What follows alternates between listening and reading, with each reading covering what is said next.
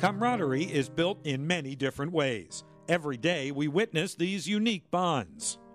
The camaraderie of a firehouse illustrates a strong bond between guys that come from all walks of life, have different personalities, and live together 24 hours a day.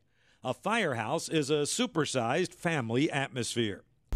I was everybody's friend, and I was treated like family, and that's something that the firehouse really kind of embodies in itself, is that everybody cares for one another, no matter who it is. I don't care if it's your first day on the job or if you're 75 years old and still kicking.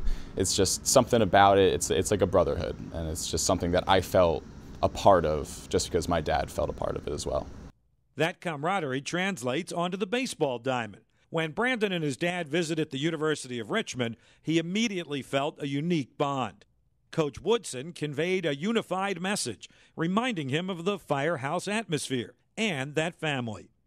You spend every single day with these guys, and again, no matter if it's the freshman who just showed up on campus or a senior, if somebody needs your help, you're going to be there for them, and it's just something that was in the firehouse, and now it's here, and it's something that I look forward to for the rest of my life, because you have family established for the rest of your life now. On September 11th, 2001, the world stood still. 2,996 people lost their lives that day, including 343 firefighters. 15 years later, we continue to honor those who perished, the first responders, and the events that changed our nation's history. Johnson's father was a New York City firefighter at Engine 96 and Ladder 54 in the Bronx. I had left the firehouse and was driving home when I heard the news on the radio. I was a few minutes from home, so I pulled into the driveway and noticed our neighbor and close friend, Lieutenant Glenn Perry's car, wasn't there.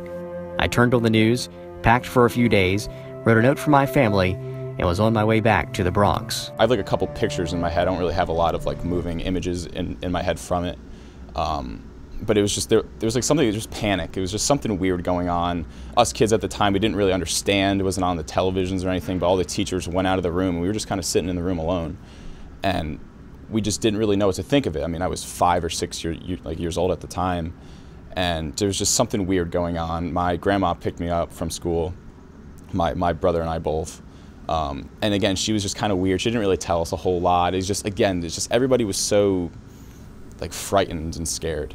In the wake of the tragedy, while we tried to understand what happened, the nation came together to stand as one. The outpouring of love and support for the rescue workers and our families were appreciated beyond belief. Many young school children sent cards and drawings to firehouses, many of which are still displayed in firehouses across New York City. Something that I think what really shows how strong the country was together after that was everybody pulled together so close after that. I remember writing notes to all the firemen in elementary school and writing them thank you, and I was thinking, I was like, maybe this is going to go to my father. I don't know if it ever did, probably not, but I just remember the outpour of love and emotion that everybody, the entire country, showed for what happened was truly amazing.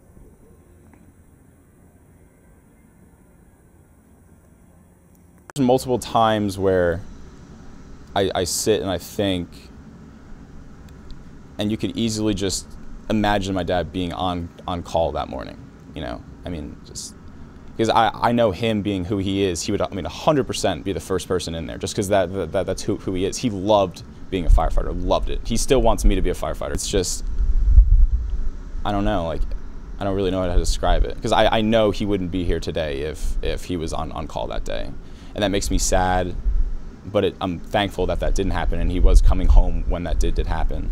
But being 6 or 7, and him not being home for a week and a half, and your mom trying to describe to you what happened and why he's not home, it was rough. It really was. It was just something that I hope nobody has to go through. I hope the country doesn't have to go through something like that again. That's just so traumatic. But again, he loved every single second of that job.